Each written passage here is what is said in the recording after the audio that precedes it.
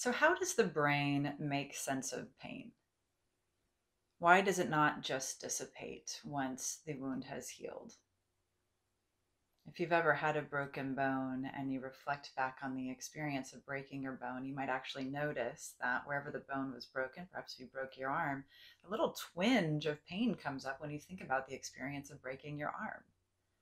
Or if you ever get migraines, you might notice that if you think about getting a migraine, you might have a little bit of a twinge in your head. Don't do that right now, please. If you did and you're noticing that coming on, perhaps push pause and go do a little CPR for the amygdala and circle back to this video. That is how reactive our amygdala is in sensing into any information in the world that reminds her about threat. See, pain and trauma, like we've been talking about, go hand in hand. They feel very similar and are processed in very similar ways. The good news about that is that allows us to treat pain very effectively with many of the tools that we use to treat trauma. Now, unfortunately, when we look at the literature around treating pain, a lot of people don't utilize this framework. We're working on it, and hopefully we'll be changing the treatment of pain very soon. And if you're watching these videos, there's a part of you that's looking for a different way to exist in your life. And if you're watching these videos and you experience pain or illness, then I'd like to invite you to even go back through the old videos and using the framework of your pain as the symbol or the anchor, do some of the previous work.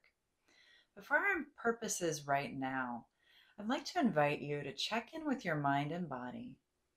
And if you're noticing an experience of pain, or if you did the exercise from the last video and you notice that experience, let's take it one step further and see if your unique experience of pain has a symbol. What does it look like? See, when there's fear tied into pain, our amygdala will help our brain make a story about what we're experiencing.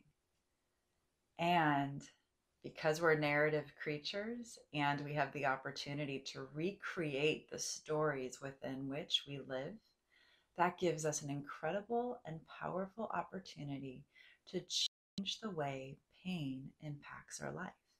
And again, it could be emotional pain or physical pain. So this is accessible and applicable to both. If you noticed a symbol, you might notice a resonating experience happening in your body. Where does that live? Does that experience have a feeling or a temperature or a shape to it? And then notice when that symbol or that felt sense arises, how do you feel about yourself?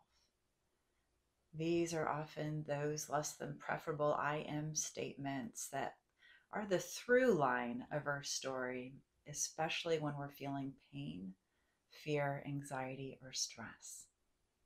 And when we're feeling those emotions, what do we know? We know Amy is narrating our experience, not our thinking self brain. And what do we know about Amy? That means it's an opportunity to create empowered change because she's playing a role and we know how to heal her. So we're going to wrap this video up here, and then in the next guided meditation, we'll go a little bit deeper into the symbolic experience. But take a moment, grab your journal, write down some notes. So the previous video, that exercise, and do watch that video, will give you some information into the role of fear and pain in your mind and body. And now in this exercise, we're deepening it into the symbolic experience or the sensory representation of where this lives. And what happens? What's the data that your amygdala kicks up when we notice the fear and the sensory experience? And then what's the story that our brain starts to tell about who we are? How do we start to narrate our experience in the world? I'll see you soon. And I'm excited to be a part of this journey with you as we re-narrate and take the fear out of pain and instead bring in agency and healing.